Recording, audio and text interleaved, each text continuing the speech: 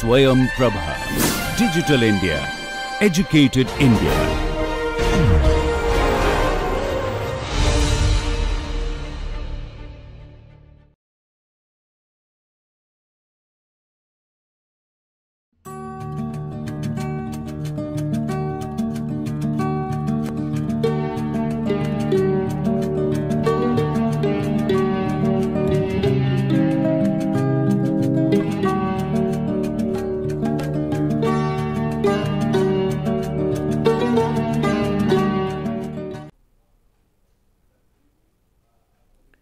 Welcome back to Aircraft Structures 1. This is Professor Anup Ghosh from Aerospace Engineering Department, IIT Kharagpur. We are in the second week lectures. This is the fourth lecture of second week.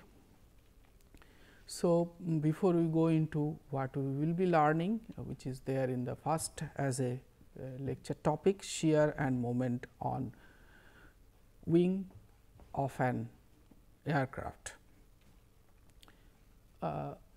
So, recapitulation, if you talk about history, already we have done for structural analysis to some extent on aircraft development, conceptual details of typical aircraft we have done, flight envelopes and load factors. What is load factor, how from flight envelope load factor is determined during design, various parts of aircraft, how do we maintain a flight envelope.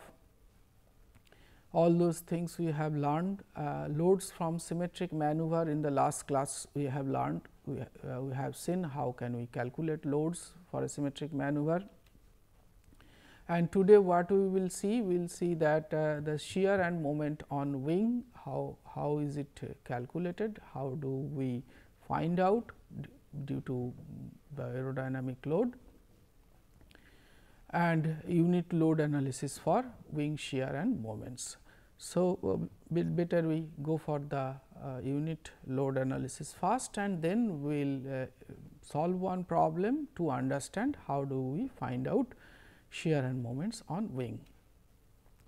So, as we have already seen that we have discussed the air load.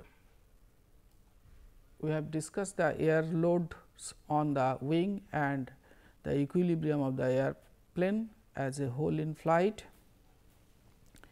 It is customary to replace the distributed air forces on an airfoil by two resultant forces, lift and drag, acting through the aerodynamic center of the airfoil plus a wing moment. So, for a structural engineer, what finally we get the two lift and drag forces and one moment, and that we need to consider, and we will have to find out stresses built in component members, and we will have to design.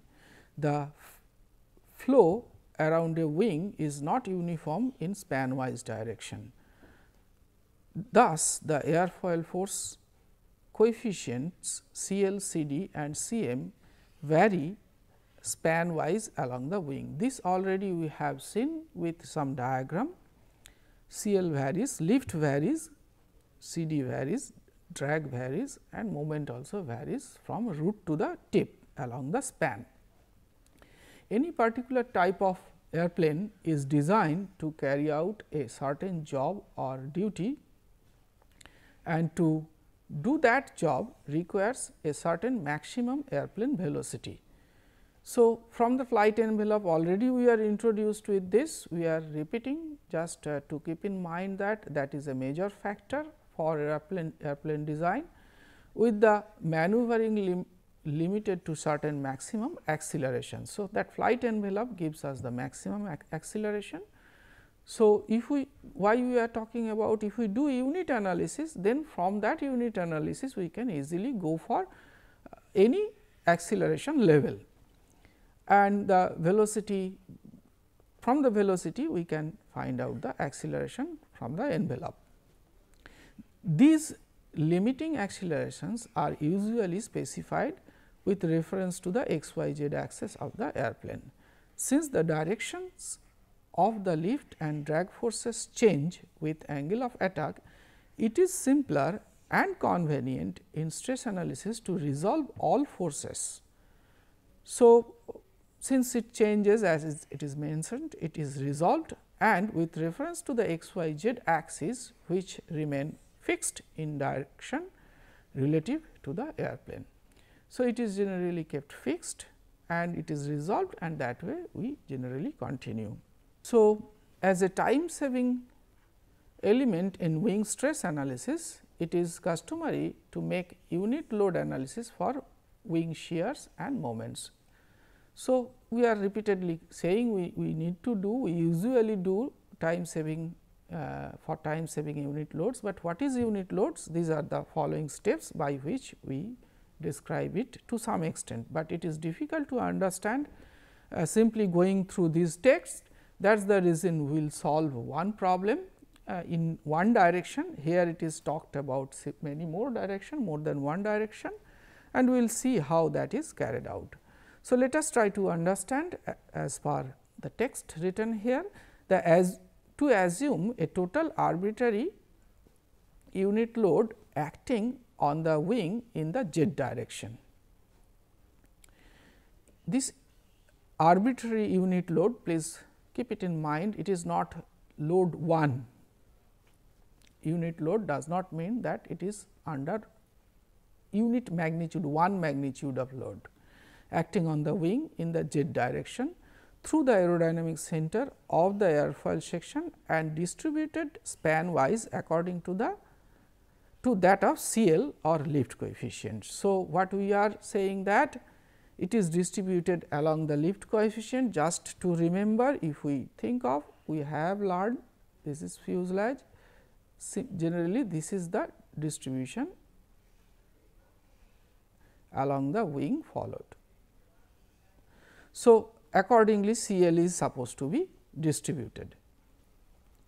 Axial, a similar total load as in 1, but acting in the x direction, that is the reason to understand this reason. So, this is nothing but what we are talking about. This CL is, as he said, that acts from the through the aerodynamic center. So, we can say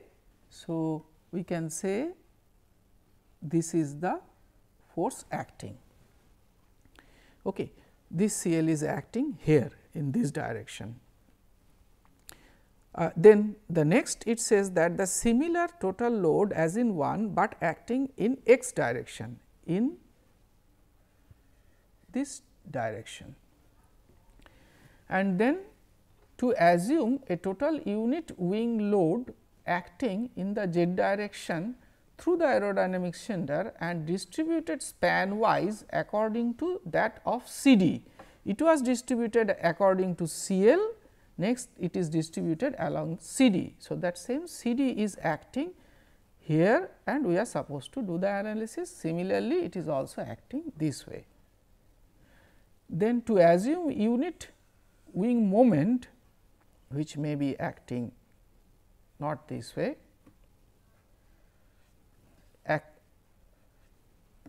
acting this way, and we will have to solve that also. But it appears from this discussion that we need to solve 5 unit problems and we will need to keep that solution for a particular set of wing. So, for time we cannot solve all the 5 problems. What we will have to solve? We will solve only one type of problem. We will see how do we solve the problem, and will same process we can apply for others and solve it. So, here is the problem what we will be solving today. Figure below shows the half wing plan form. This is this figure we are talking about. This figure we are talking about plan form of a cantilever wing Next figure shows a wing section at station 0. This figure next figure we are talking about. It says at station 0 means we are saying that this is a station, second station, third, fourth and consecutive stations numbered in this way according to its length from this axis. So, this is this way, this is the leading edge, this is leading edge, this is leading edge, this is trailing edge, this is the trailing edge. The reference y axis has been taken as 40% chord line, 40% chord line from here to here, it is 40% chord line. Here it is the 40% chord line, this and this are the same representation, which happens to be a straight line. In this particular case it is straight line, but usually it is not, because of complicated geometry and requirement or various section types of aerodynamic foils, airfoils used at different sections. In normal modern days aircraft, never this section airfoil is never same as this section airfoil. Airfoil section changes, the shape also changes. So, depending upon that it is not a straight line, that is why emphasis is given on that it is a straight line.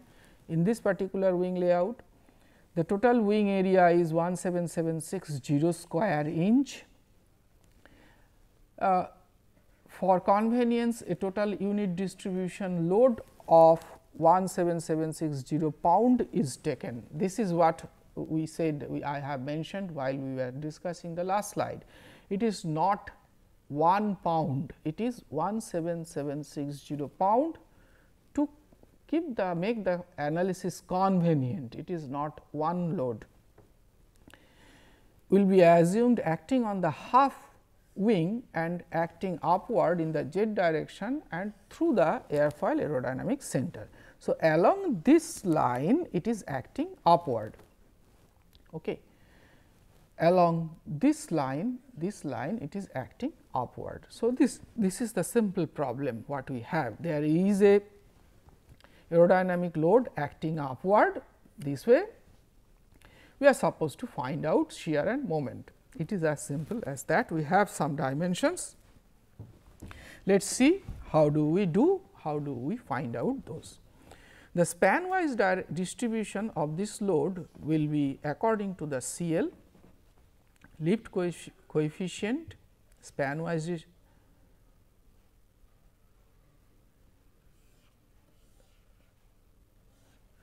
lift coefficient, span wise distribution. For simplicity, in this example it will be assumed constant. So, CL is assumed to be constant along the length of the wing. So, here we come with some additional figure just to understand the problem first, and then the modern day tools, computer tools with Excel sheet we will solve the problem. So, let us see, look at the problem first, how it is. Already we have understood what is this problem is. This is a half wing, this portion is fuselage, this is the wing, this is root section,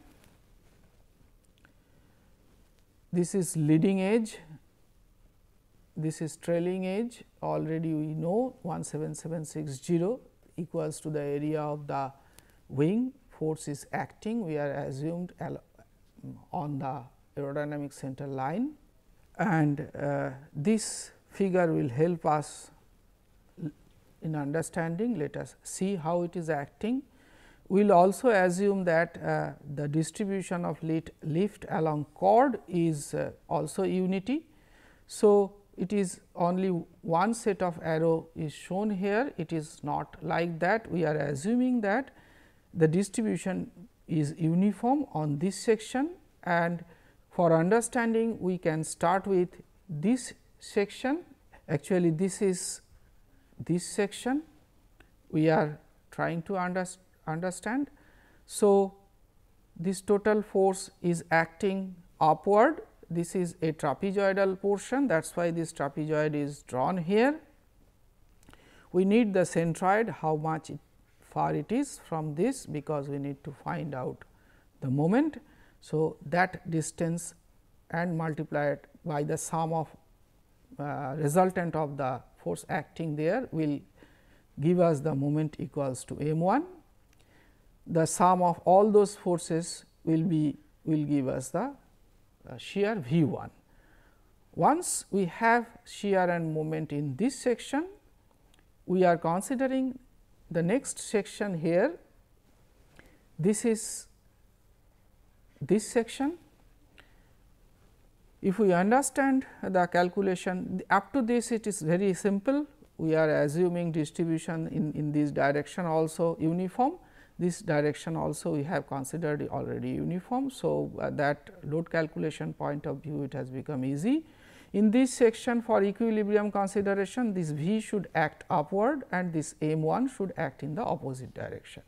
So, what do we need to consider? That similar way we are calculating one more resultant here. We are again finding out the distance as at which the resultant is acting from this figure. So, along with that, to find out shear, we need to add this also along with plus this will give us the V 2. Similarly, this m 1 plus this V 1 multiplied by this distance, say d, plus say this is V prime plus V prime multiplied by this, say centroid distance C prime will give us the m 2. So, this is what we need to consider to find out m 2, because m 1 remains, this also will act, this also will act, and then all three components will give us the m 2. So, once we understand this properly, we can easily understand the table. So, this calculation only we will carry out for moment about x. So, in this case,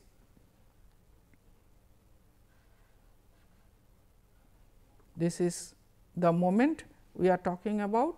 We need to calculate the other moment also in the y direction. That how can we calculate? We have assumed that the force is acting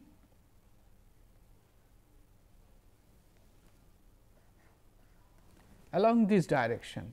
So, this lever arm will act for moment around this y axis. So, this force multiplied by this lever arm will give us the section wise this section wise moments, and then we will add up all those moments. So, actually it is acting on this aerodynamic center, this is the 15% and that 15% is here, that will be acting and giving us the m y moment. So, keeping in mind all these data, we will go to the next slide, or if possible, if it supports, we will go to the Excel sheet and we will try to find out, we will try to check the calculation, how do we carry out.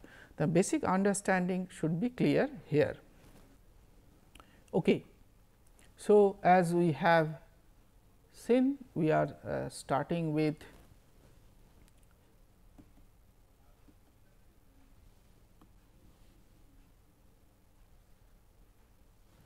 this station 240. We are starting with station 240, that is what 240 is given here. Chord length C is 48 inch as it is shown here, and here lies, as we assume, that ratio of the span wise variation to the lift coefficient in terms of a unit distribution along the chord, that is C bar L. So, that we are assuming to be unity, we are not considering any variation. So, with respect to that, there is no modification of running load per inch of wing, that remains same 48. Now, average running load from this section and this section, we are simply taking an arithmetic average and finding out the load. Distance of station between these two stations 240 and 235 is 5, and here all if you see this is 220 and 205, it is 15. Accordingly, we have noted down all those points. Before we go to distance, average load for all the stations are also calculated. Strip load is, as it is mentioned, column 5 multiplied by column 6, that is column 5 multiplied by column 6. The average running load is this, distance is this. So, the strip load acting on that particular strip is total this much, 242 in this particular segment. It is this segment, if we talk about this segment, it is 242.73. Now, amount of centroid, arm to centroid of strip load, here comes that trapezoidal centroid formula, because as you look into it, the chord is changing 48, 49. We use that formula and we find out that arm length as 2.49. We have the load, strip load, we have the amount of arm length, and accordingly we see that this shear remains same, this will require to calculate the moment. So, this is the moment from previous section. Moment from previous section means, as we were talking about, this is similar to that M 1 from while we are calculating for M 2. So, for M 2 while we are calculating, this is moment from previous section is that moment due to the distributed load. This is multiplication of this arm and this. So, this we are talking about. This is column 9 and column 6, that is strip load, and distance between stations. So, this is, it says moment from the previous section, it is actually the multiplication at the junction of previous section, the shear multiplied by the distance. So, this is this shear multiplied by this distance. So, that is what we get here. While we will see the Excel sheet, we will again understand it properly, and this is the moment due to the strip load. So, this is, as I mentioned, this arm length multiplied by the strip load we are getting, and column 12, this is the M x, that is previous one, the previous M 1 or the previous section load, moment due to the shear, this one, that is the column 10, and then the column 11, this one. So, all these 4 are making it to, here it is column 12, the previous one section, and then column 10, that is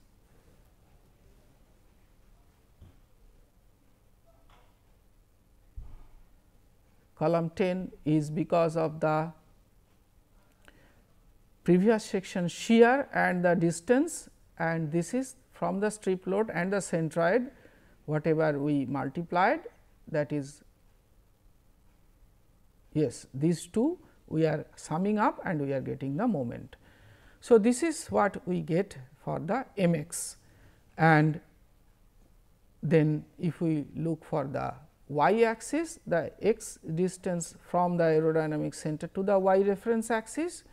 So, this is nothing but the 15% of that particular chord, 15% of that particular chord, always this is 15% of that particular chord, and then average is considered, and then once we have the average, then it is simply the strip load as we have in column 7, this is the strip load, and that average of distance is multiplied, we get the moment y, and this is the sum with respect to the previous one and this one. So, sum column sum of this. So, accordingly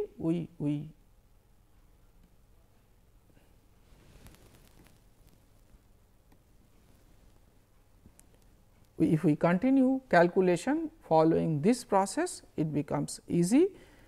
Now, nowadays with help of Excel sheet, we can easily modify, we can easily carry out this type of calculation, and one check is better to note here is that the shear or the sum of the strip load is coming equals to 17760, which is exactly the amount of load applied, and that is the reason unit load per unit square inch is applied on the wing and the calculation is carried out.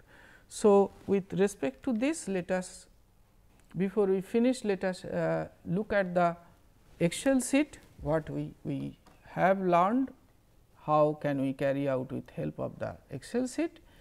Here in this diagram we see assisting figures are also there, complete table is also there. So, as we were mentioning, this is simple average. So, that Excel sheet formula is used here, it is divided by 2, and if we see this multiplication is carried out simple way, and we also carry out the other operations as described. This is the sum of previous and this new one, and then we are getting the sum value. Like that we calculate the mx moment, we calculate the my moment as well as the shear acting on the section. So, this diagram helps a lot for understanding, and if we plot this, this Excel is generally not used for plotting this type of diagram, but in this particular presentation it is easier to show using Excel. That is why column values are mx value is plotted with respect to the root section to the tip section. Here the shear force is plotted, which is not a straight line if you look at it carefully, and this is the moment y, which is also a curve, and we can have a feeling how the moment varies along the span for only lift we consider. So, with conclusion of today's lecture, the reference is a standard reference is taken, and what we have learned this week is that shear and moment on wing, unit load analysis for wing shears and moments, and similarly for other 5 components, other 4 components as we have discussed in the unit load case, we can have some analysis, we can keep the solution and we can use those solutions for in future design purpose. Thank you for attending this lecture. With that, let us conclude today's lecture. We will meet again in the next lecture.